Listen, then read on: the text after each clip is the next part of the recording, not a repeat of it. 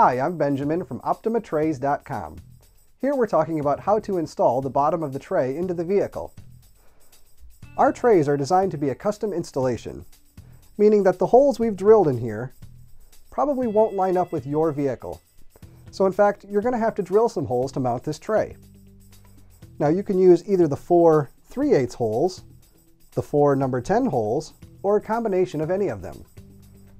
We do recommend that you use at least 4 bolts though to hold your tray securely. Once you find out where your tray is going to install in the vehicle, look through the holes to see what you can drill, making sure that there's no brake lines or gas lines or electrical lines or anything else around that might get in the way when drilling.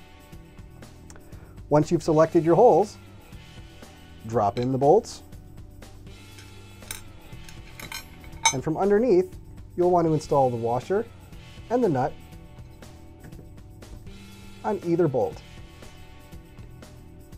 Now some people ask me, won't the head of this bolt get in the way now when I set the battery in place? In fact, it won't.